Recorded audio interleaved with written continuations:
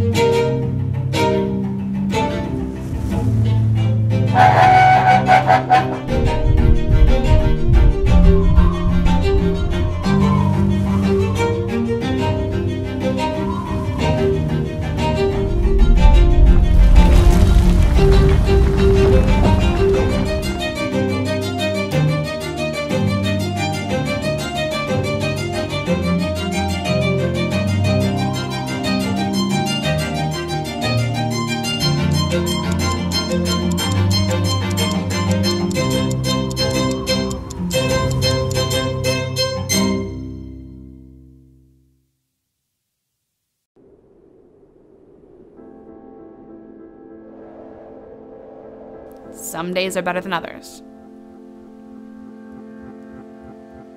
Some days are worse.